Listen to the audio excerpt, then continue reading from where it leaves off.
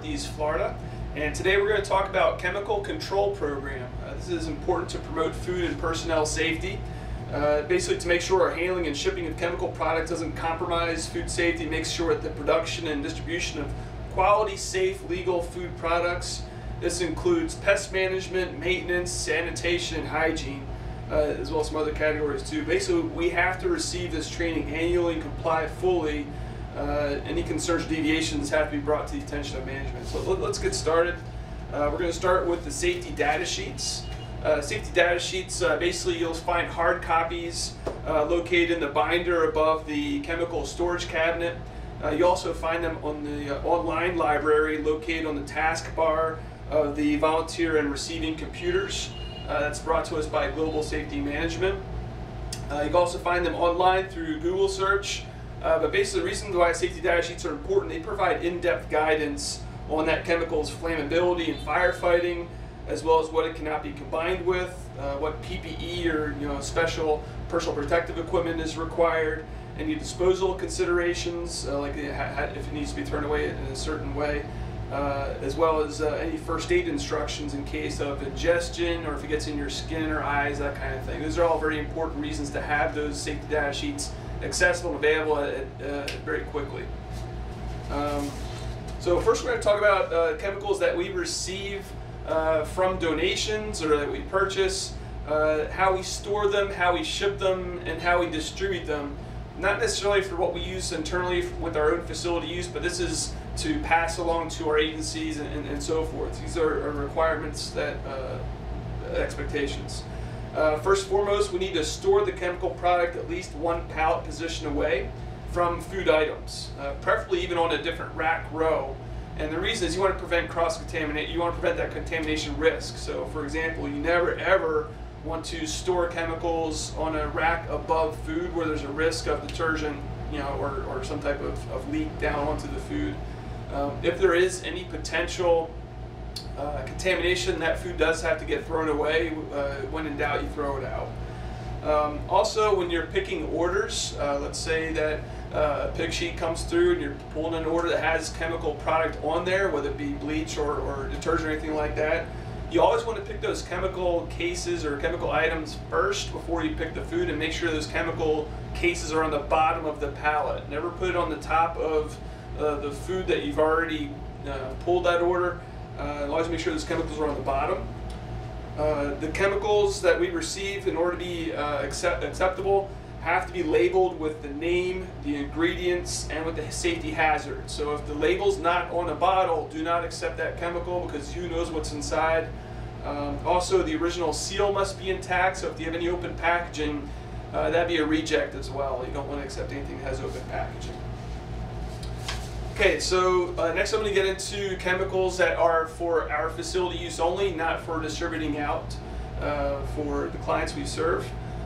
So for example, only the chemicals in the safety data sheet book are approved for facility use. So you don't want to use any chemicals other than we already have the safety data sheets for, and they have to be approved by management before you can use them. So making sure that, for example, pesticides aren't used in the facility. We'll get into that in more detail later on.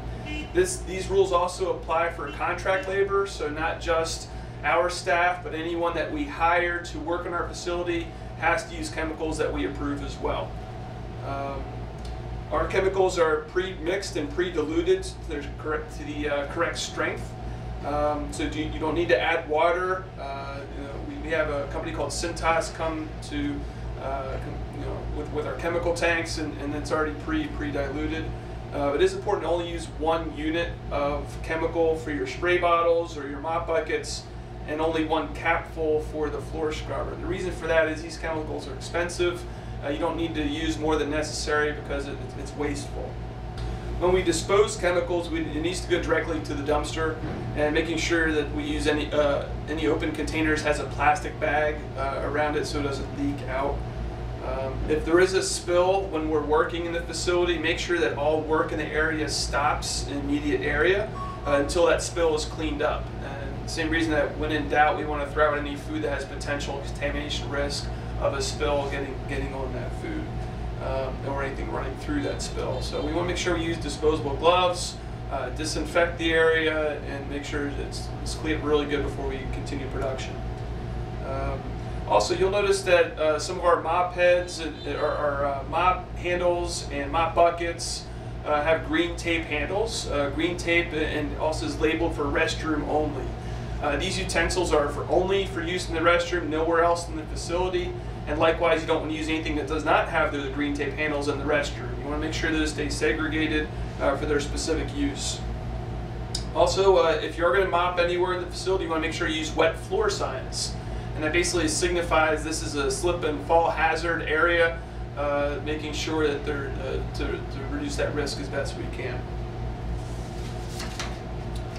Alright, so next we're going to talk about the specific use for the chemicals that we have. So, we have a set amount with a set use. So, for example, bleach water you want to use to clean the hoppers and blood spills and mold and that kind of stuff, bodily fluids, that you want to use bleach for that. The FC1 floor cleaner you're going to use to mop the floors or clean out truck beds. The DS1 disinfectant you're going to use on toilets and sinks and restroom surfaces. This chemical can also be used for stainless steel tables or disinfecting anything that needs to be disinfected. The GL1 glass cleaner is used for mirrors and office windows. The FC4 neutral floor cleaner is used for office floors. We have an odor remover chemical that's used for the floor scrubber. And DEF fluid is used for the vehicle DEF fluid tanks. And air fresheners and antibacterial wipes are used if approved with the corresponding safety data sheet that we have.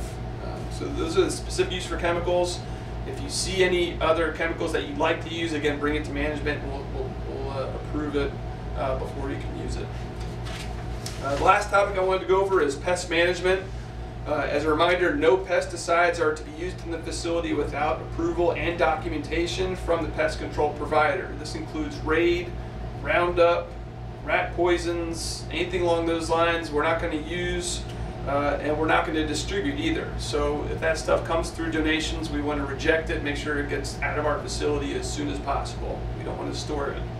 The pest control provider must follow the correct guidelines for that specific chemical and document exactly when, how, and where that chemical is used, both inside and outside the facility.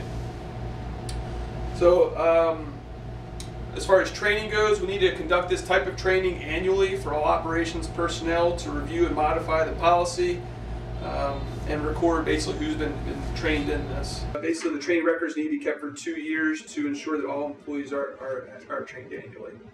Thank you much for your attention and stay safe out there.